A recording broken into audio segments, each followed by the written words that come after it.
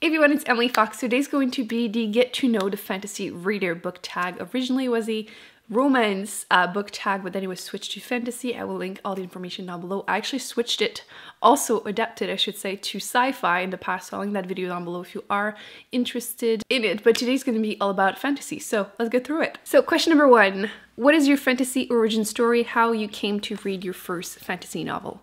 To be honest, I can't remember not reading. I feel like even I feel like I told that story before, but even before I could read, I would pretend I could read. I would like memorize books and pretend I could read them.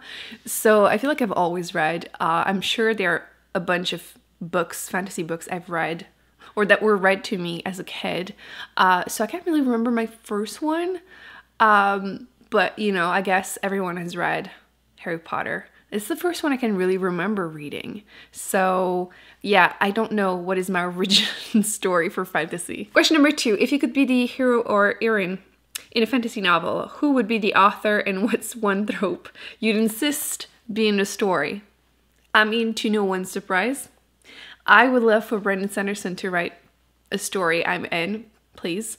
And the subject, the trope, I mean, again, no surprise if you've seen any of my videos. I want a magical school. That is my thing. I believe one next question is about subgenre, so definitely prepare for magic. But yes, I mean, he always has really great magic system, so I would be very excited to see what he comes up with, and I'm sure I would get like an amazing ending, and just the world building would be interesting. So it has to be him. Question number 3, what is a fantasy you've read this year that you want more people to read? Ooh, let me look that up actually. I feel like this year I've read less books than I usually do. Usually my Goodreads reading challenge is 100 books, but because of the pandemic, I was in a reading slump for a while, right? So I'm currently, as I'm filming this, 50-something books into my reading challenge, so still a good amount. I did not read that many fantasy books. Usually about 25% of my reading is fantasy, so 25% of 50-something is not that many, I feel like. I've only given 5 stars to one book so far that is a fantasy book this year, and it's The Way of Kings by Brandon Sanderson, so I guess it has to be that one.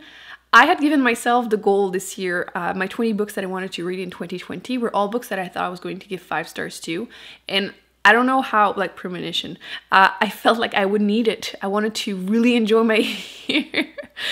Honestly, looking back on that video, it's like, oh my gosh. So I had given myself the right to finally read The Way of Kings because book 4 is coming out in November this year, and I just was cracking and I wanted to read it. So I read the first one. I truly enjoyed it, obviously gave it 5 stars.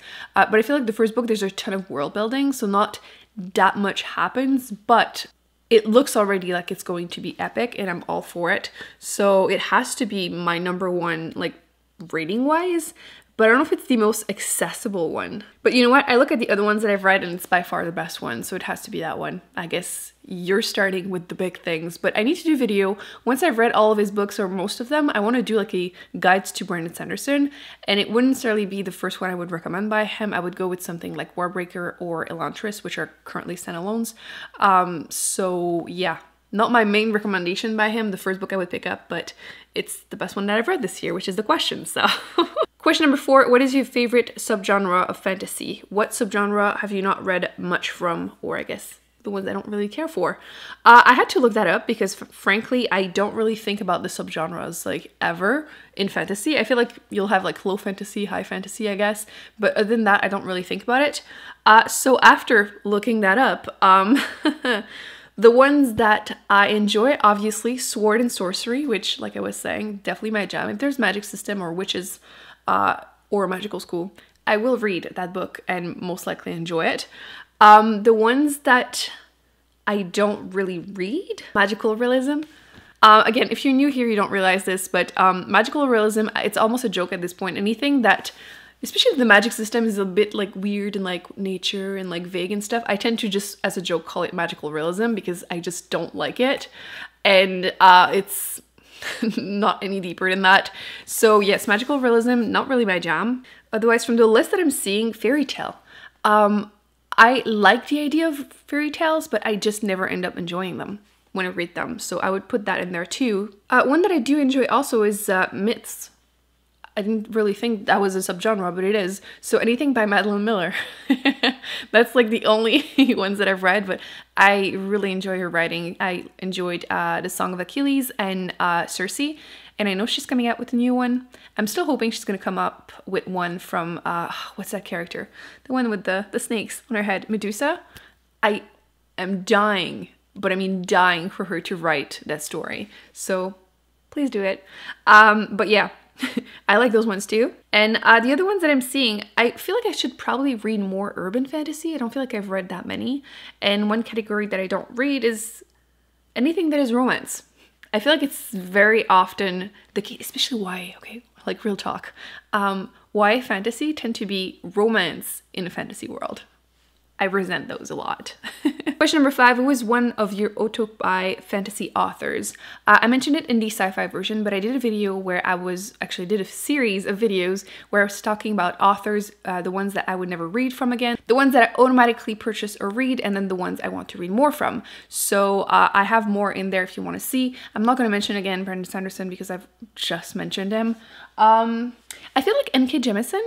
I feel like I've only read one trilogy by her, but I have, you can't really see, but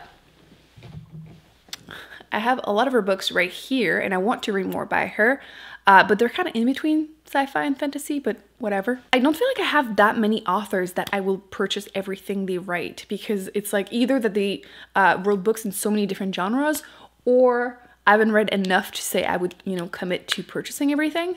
Yeah, it will have to be Brandon Sanderson and N.K. Jemisin, even though I'm totally cheating with her. So I feel like I always cheat in those tags anyway. Question number 6. How do you typically find fantasy recommendations?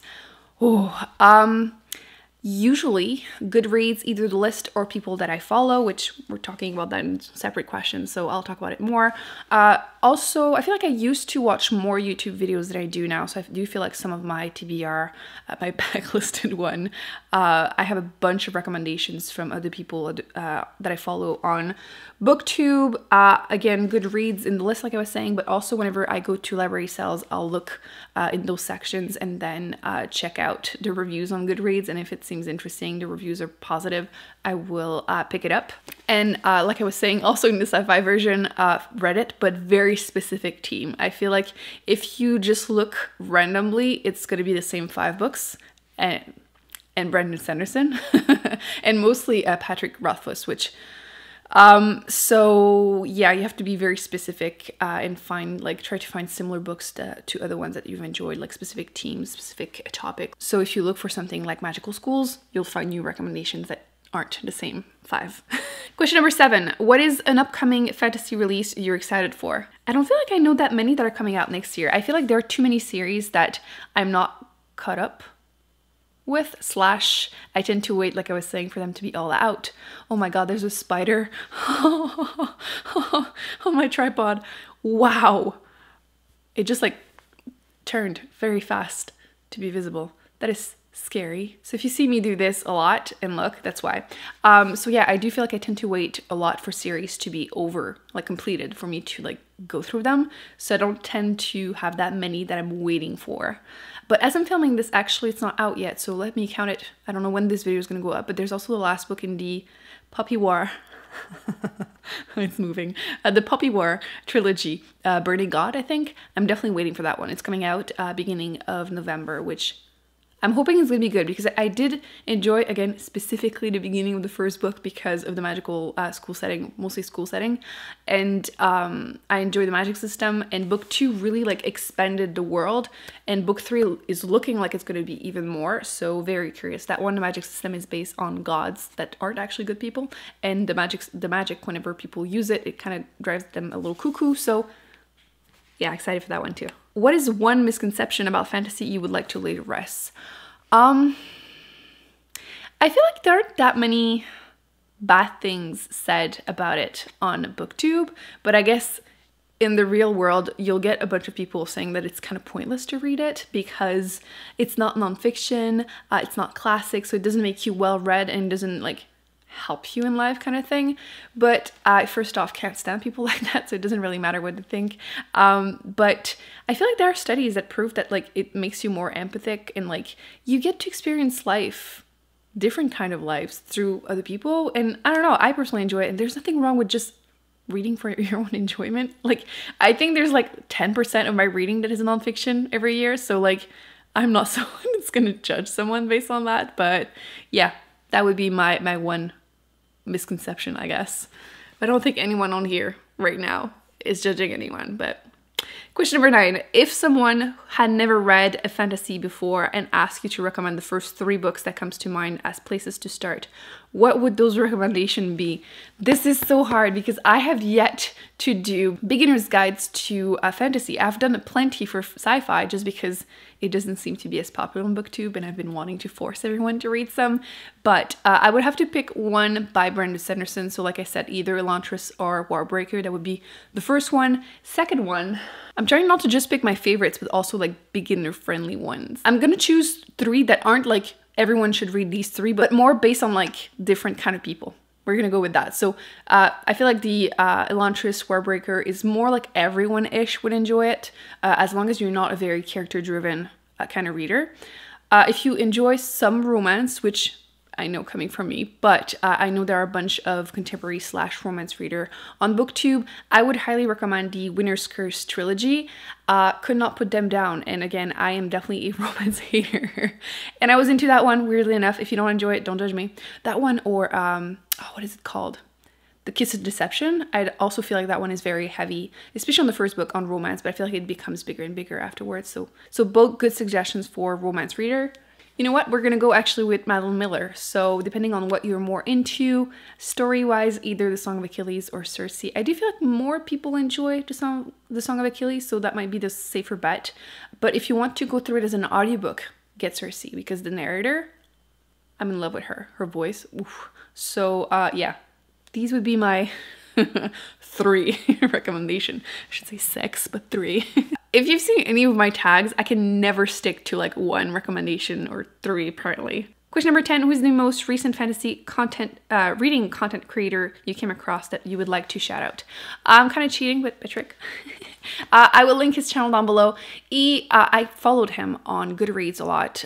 He does read a little sci-fi too, but I mostly follow him for his fantasy reviews. So yes, I used to follow him on Goodreads. He has a blog and recently started a Booktube channel. So definitely go ahead and follow him. I still need to read the, what is it called? City of Stairs? The trilogy. I have them on my shelf, and I know you gave, I believe, all of them 5 stars. I'm hoping it's gonna happen before the end of the year, otherwise next year, promise. But yes, he has really great reviews. I feel like I tend to agree with his ratings, so follow him. If you personally have some favorite content creator on Booktube mostly that you enjoy following for fantasy recommendations, please leave them in the comment section. This is the place to advertise them. So that's gonna be it for today's video. I hope you enjoyed it. Thumbs up, subscribe. I will be putting more videos on the screen that I recommend you check out, and I need to start a list for a beginner's guide to fantasy. I feel like it has been requested ever since I did the one for sci-fi, so I will work on this for 2021, pinky promise. I will see you in my next video very soon. Bye.